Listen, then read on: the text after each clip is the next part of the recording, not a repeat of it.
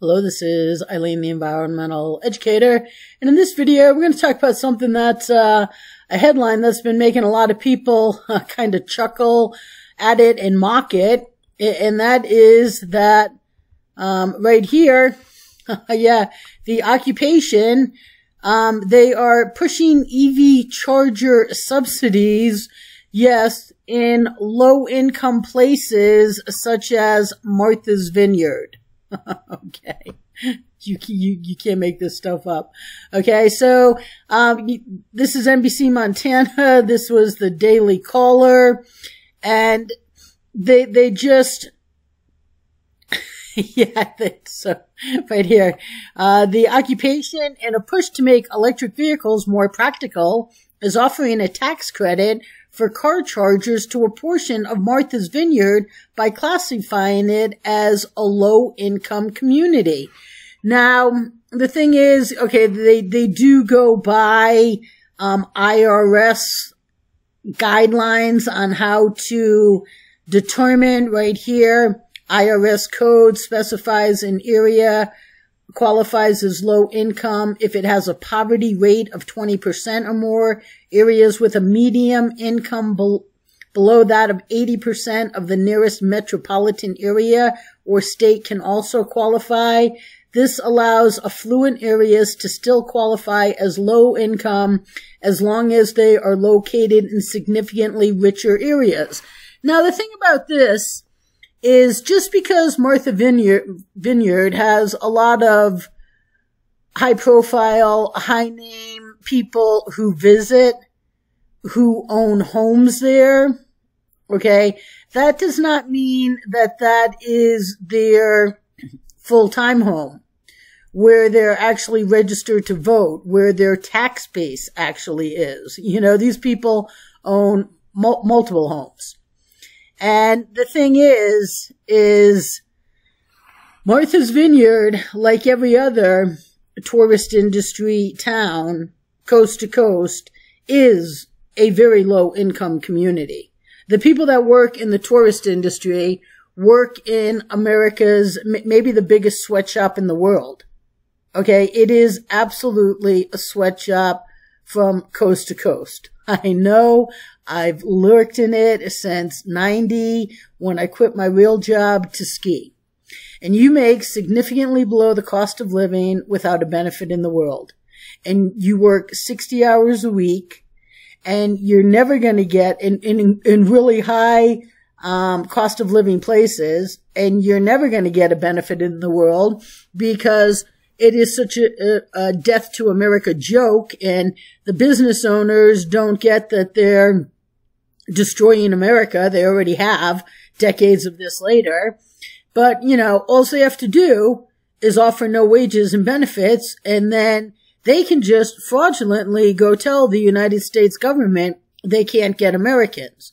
They don't even try. And even if there's Americans knocking at their door, that doesn't matter. They can just reject them and then fraudulently, which they all do, tell the United States government that they can't get Americans. And it is just an absolute joke to the government. I've talked to National Public, Steve Daines, National Public Servant, the man who was like, I'll vouch for Greg Giafante. Remember, Greg Giafante, when he was running for the Senate, he slugged some reporter, and Steve Daines was going to, you know, speak for Greg's quality, you know, his character, his integrity, because Steve made a lot of money working at Greg's company, Right Now Technology.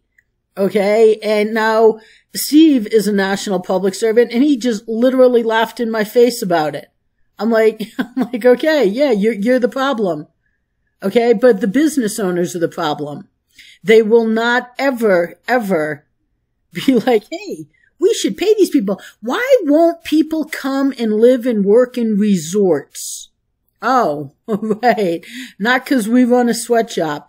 And it's worse and worse and worse every year. More illegals, easier to get foreign worker visas. And of course, those people, many of them, a lot of them never leave, ever, ever, ever. Many marry anything that will marry them. You know, there's terms for them. And of course, have their anchor babies. And then we're stuck with them. And then they are our immigration department and bring in 25, 30 more people. I see it all the time. Okay. That is why the tourist industry is low income. But these areas truly are low income, even though this has been taking a lot of heat. And even though when the illegals, you know, recently showed up at, Martha's Vineyard, Tucker was like, oh, look at Martha's Vineyard getting the National Guard out there because illegals aren't welcome there. Let me tell you, Martha's Vineyard is drowning in illegals. It has plenty of Mexicans. And it is loaded with Brazilians, okay, who are, you know, equally. They know they're citizen numero uno, you're citizen number 20. So, yeah, Americans will smile to your face because we're walking all over you. And if you dare say anything about it, you're fired, okay? And that is why America is in collapse, one of the main reasons, and why these areas are low income. Okay? So, they truly are. But right here, it says that, wait a sec, it's right here. It says that these stations, they cover 30% of the cost, well, the tax credit, right here, tax credit provides up to 30% of the cost of the charger to individuals and businesses. So I discussed this in another video about how the public, which is basically currency collapsing debt because America doesn't spend money, it spends debt, and debt is paying for this. Americans have debt that is accruing interest, is paying for this. When right down at the bottom of this article, this NBC article, Toyota chairman, AKIO, and his name is Toyoda, like Toyota, just a D in the place of the T. They say that he doubled down on his disdain for electric vehicles, claiming the push for such products should come from consumer demand rather than government preference, which, yeah, exactly. There should be no currency collapsing debt, even if it was actual money. Okay, especially this is going to places like Greenwich, Connecticut, Nantucket, okay, and Martha's Vineyard. And there will be some rich people who, you know, I'm sure are driving around in their electric vehicles because they think they're so cool, who get the benefit of this. And maybe there's a few workers there that have an electric vehicle. I'm guessing the demand isn't that great, but it should never be from a government program or a tax credit. Ever. Ever.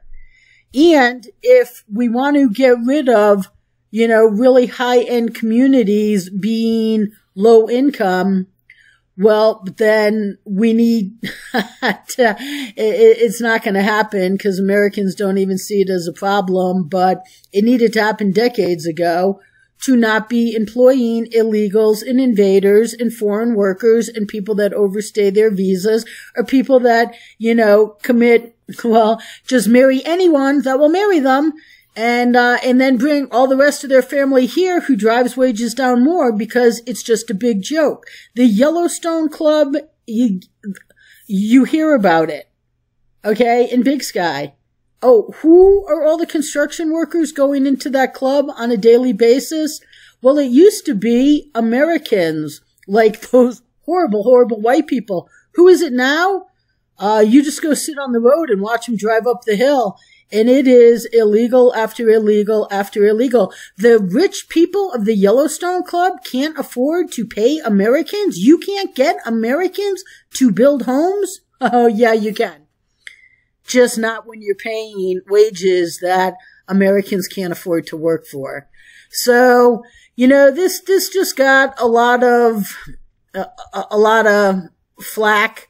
People, are laughing that Martha's Vineyard would be considered a low-income area, except it really is. But that doesn't mean that the government should be pushing any agenda anywhere or giving any type of subsidies to anything. That's not the government's job. And as the Toyota guy said, yeah, what we need is just an actual consumer-driven market, and then nothing would be coming of this. We wouldn't even be talking about this. And if the people in charge would actually allow solutions, we would have implemented solutions long ago, and all of this ridiculousness and all of this currency collapsing debt, because that is all that these subsidies are, is currency collapsing debt, would never be happening. But don't let anybody kid you that these high-end resorts where rich people go are not incredibly low income. And they have been for decades. And it is a disgrace to this country, and it is very much a reason why America is in absolute complete collapse.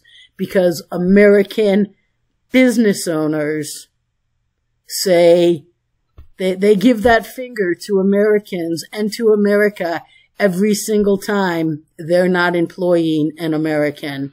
So stay tuned, people.